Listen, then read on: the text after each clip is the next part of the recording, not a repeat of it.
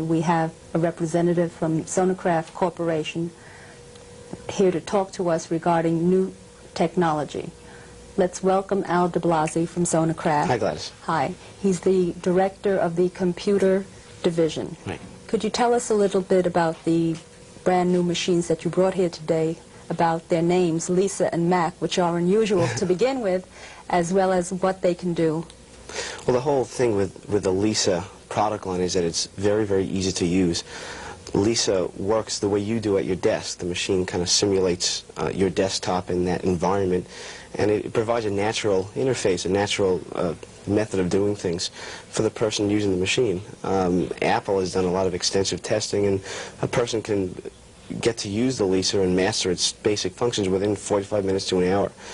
So it's a real breakthrough, and we're really excited about it. I think it's a breakthrough for people like school people who normally would be hesitant to go into learning about computers because we felt that it was something for technicians to be doing and not people that are working with normally their mind and their hands and with paper and pencil.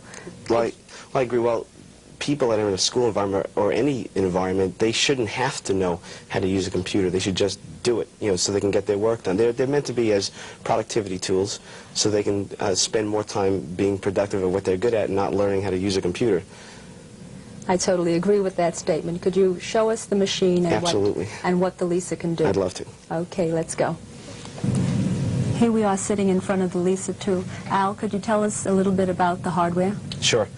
This is the Lisa 2.5 system.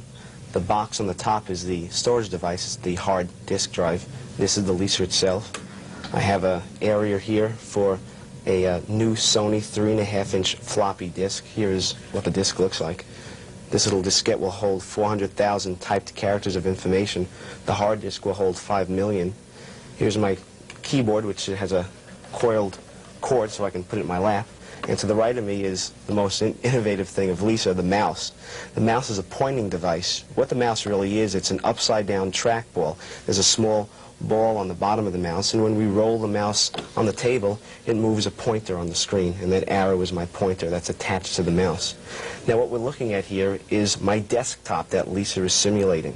Okay, these small pictures on the screen are called icons. They're things that I can identify with by looking at them. I have, for example, a picture of a clock and a calculator and a garbage pail and some documents.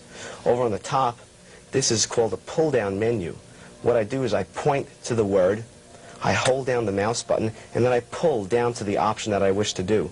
Okay, for example, since Lisa simulates my desk, I can take these icons and I can move them around and kind of make things sloppy on my desk. Okay. And you're moving them around by pressing the button on the mouse. All I do is I point to the icon, and then I click the button down, and I can move an icon around. See how I'm moving these? What I can do now is, since my desk is nice and sloppy, I can go up to the housekeeping pull-down menu. I can pull down to the word straighten up icons, and when I release it, Lisa's going to straighten up my desk. Since Lisa simulates the desk, I can put common desktop tools on the desk. For example, I can put this clock on my desk. If you notice in the top right-hand corner, a clock is being prepared. And I can put a calculator on my desk as well.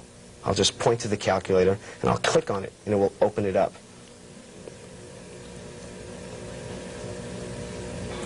So here's my clock and calculator.